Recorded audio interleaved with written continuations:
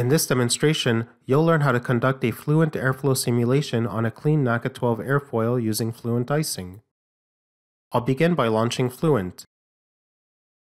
I'll select Icing within the Fluent Launcher window. I'll set the number of solver processes between 2 and 4 CPUs. This all depends on how many resources are available to you. Name your working directory NACA0012 Icing. Click Start to launch Fluent Icing. The Project tab is displayed by default. While I'm in the project's top ribbon, I'll take this opportunity to name my project folder Fluent Icing NACA0012 by selecting Project and New. In the project top ribbon, I'll go to Simulations, Import Case, and browse to and select the NACA0012 CAS H5 file from the extracted Fluent Icing zip archive. A new simulation window will appear. I'll name my simulation NACA0012 Icing and enable the Load in Solver checkbox. A new simulation folder will be created in the project folder, and the NACA0012 CAS H5 file will be imported.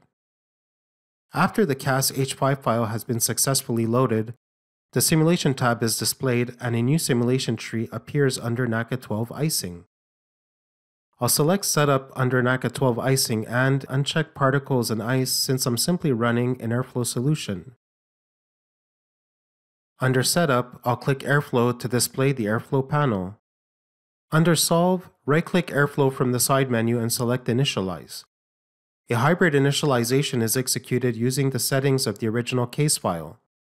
A hybrid initialization is based on the solving of Laplace's equation to determine the pressure and velocity parameters. Under Solve, I'll click Airflow to display the Airflow panel. I'll increase the number of iterations to 1000, which should be enough for the solution to properly converge.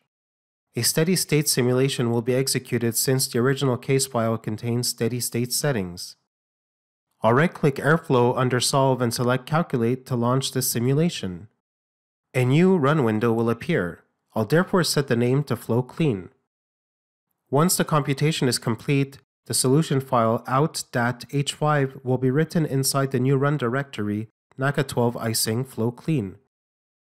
Now that the simulation has converged, I'll take a look at the convergence history of the simulation in the Plots window. In the console, the residuals and coefficients are provided at each iteration. I'll examine the convergence of lift and drag coefficients listed as report lift and report drag. Lift and drag coefficients have converged.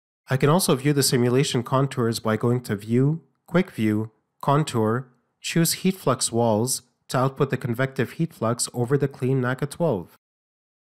In the ribbon bar of your Fluent Icing window, select the Project tab. The left side panel will switch to the Project view. Notice that on the left side of the Project panel, the NACA0012 Icing simulation now contains the run folder Flow Clean, which contains the solution file out.h5.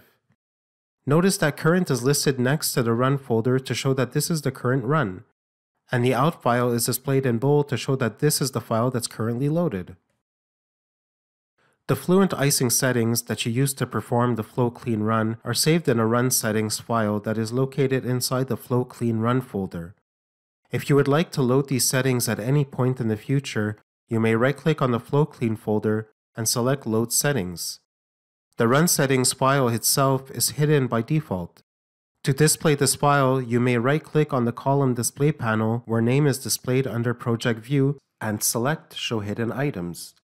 Select the Simulation tab to go back to the Simulation Outline view. This concludes our demonstration on how to run a Fluent Airflow simulation on a clean NACA0012 airfoil using Fluent Icing.